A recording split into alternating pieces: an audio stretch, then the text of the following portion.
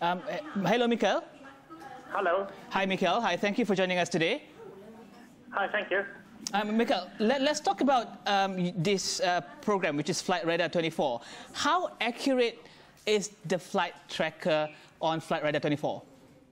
It's very accurate. The information is coming from the GPS on board the aircraft, so just a couple of meters.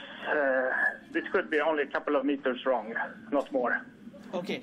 So what can we, or what do you know about flight MH370? We know that it departed 1641 UTC time, that's UK time, and that we lost signal from it 1720, so it's after 40 minutes about, when it was like in the middle between Malaysia and Vietnam.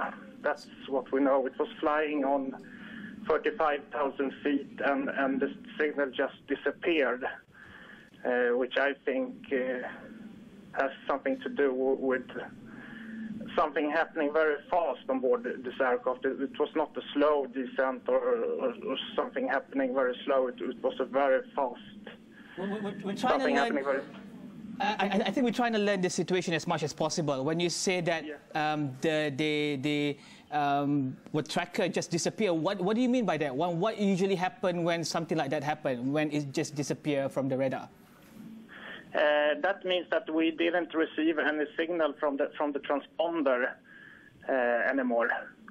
And can we pinpoint the exact location of the aircraft right now, or can we replay the track, the flight track of the aircraft when it took off early this morning? Yes, we could replay the track, the 40 minutes of flight. We receive the signals from the aircraft every second. One time per second we receive a signal from the aircraft. But there's so much data, so much aircraft, so much data sent. So we only save data once per minute. So it could. So if we saved like half a minute before half a minute before the incident, the aircraft could have flown another 1, 2, 3, 4, 5 kilometers after the position that we have saved. So it could be accurate within 4 to 5 kilometer radius from where it was last seen on the Flight Radar 24, right? Yes, yes. Did you share this information with anyone, with the Ministry of Transportation or with the DCA or NTSB? We have share it on our Twitter account that have 80,000 followers. We shared it like 12 hours ago. So yeah, that's what we have done. Usually when something like this happens, when say a flight takes off from A to point B and Flight Radar tracks it, if the flight sort of disappear from the Flight Radar 24, is there a warning system that will be triggered in your system?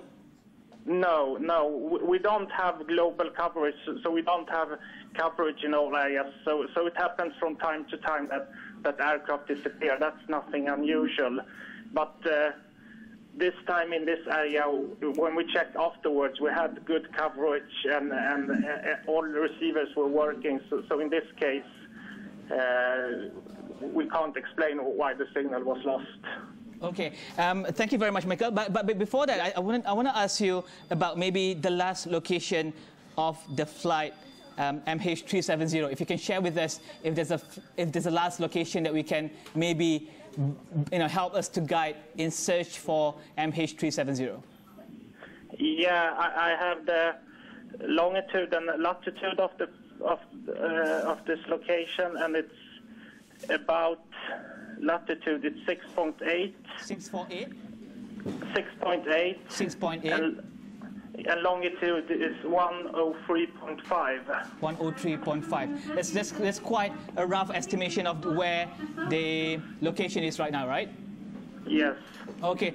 Thank you very much, Michael, and we'll keep in touch.